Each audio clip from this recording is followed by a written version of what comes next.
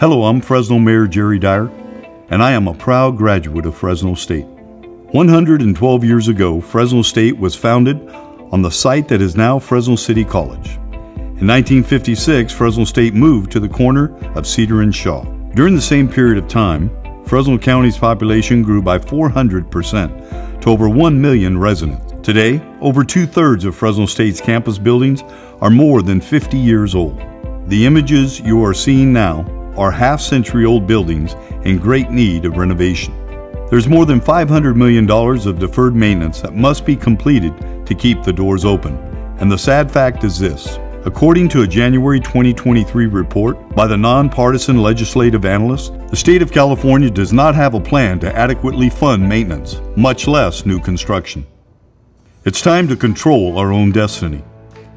Measure E will give us local control of our tax dollars to make sure our Fresno State University has the necessary resources to lead our community to a brighter future.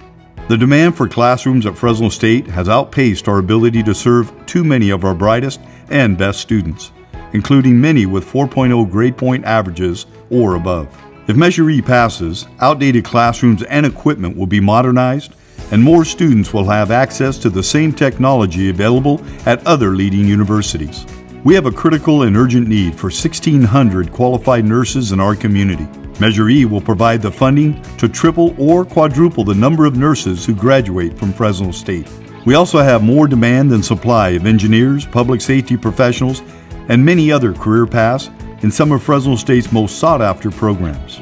Measure E will help Fresno State update and expand those programs to graduate the professionals we need.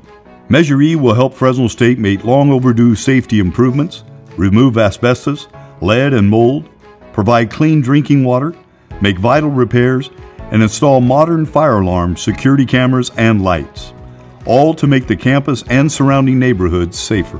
Measure E will also provide more financial aid to deserving local students and veterans seeking college degrees. As mayor, I know that investing in our youth will pay big dividends to our entire community. 80% of Fresno State graduates stay in the area and become our teachers, nurses, engineers, firefighters, farmers, police officers, and many other professions.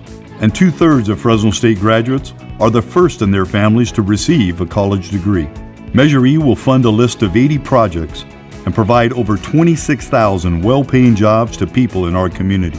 All of the money will be controlled locally by an appointed oversight board, required to hold public meetings and publish independent annual audits. Measure E will do all this and more for Fresno State and our community, but not without our support. Please join me in supporting Measure E on the March 2024 ballot. Thank you.